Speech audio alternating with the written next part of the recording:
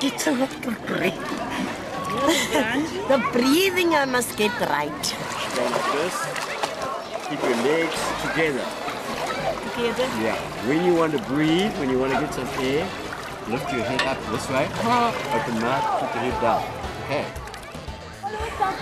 Any age, really, from birth, you can start teaching people to swim. Okay. Today's the day. You want to learn to swim?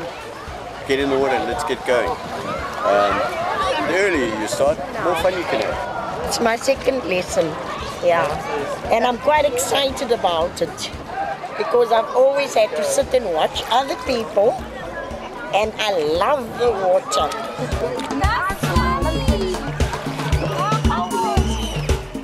Never too late to learn.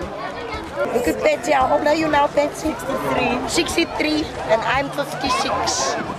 I love the water, actually. I've always loved the water. And when Patsy brought this up, I was even too eager to come and learn. It is fun because it's fun for me. You know, I'm not mocking them or anything like that. I'm just, you know, let's have some fun. And I've got to instill in people, you've got to make some mistakes sometimes. And my job is to help them overcome those areas.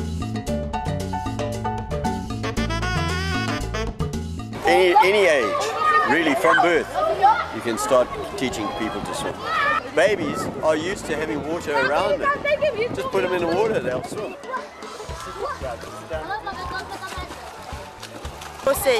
She turned 4 yesterday.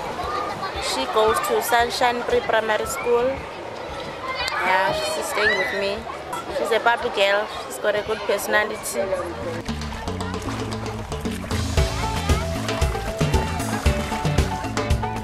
Well, I've got to get their confidence in me first. Make no mistake. They're investing their faith in me, and then I have to reinvest their faith back in them. And once that happens, they swim.